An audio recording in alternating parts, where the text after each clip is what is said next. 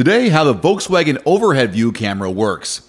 When you're driving a big Volkswagen like the 2020 Atlas, you've got a commanding view of the road. Sometimes, however, you can't quite see obstacles in your blind spots or visualize how close a corner of the vehicle might be to an obstacle.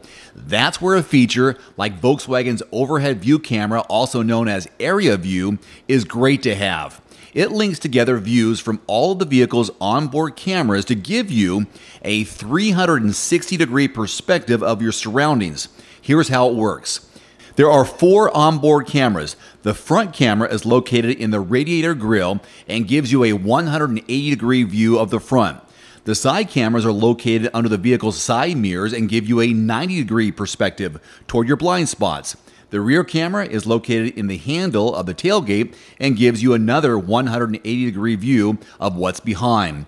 The views from the 4 cameras are then digitally stitched together in real time by the electronic control unit and displayed on your vehicle's infotainment touchscreen. You can use this area view to see into the blind spots on either side of your vehicle, including curbs and obstacles right alongside the car that might ding your doors.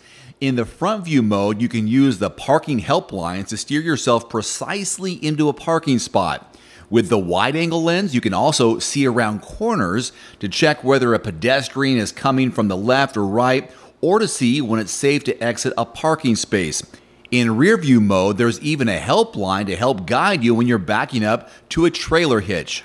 The 2020 Volkswagen Atlas, by the way, can tow between 2,000 and 5,000 pounds depending on the powertrain.